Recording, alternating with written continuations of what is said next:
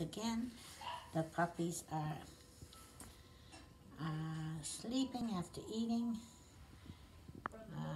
Stormy has food there. She ate half of it, if you can believe. And the puppies are getting comfortable to go to sleep for a little bit. I haven't timed them on how much they're sleeping, but they're not constantly eating, so that's a good thing for Stormy. They constantly eat when they're very small. These puppies are not very small. They're a good size, so it means that they have the ability to sleep in between. Sleeping is a good thing.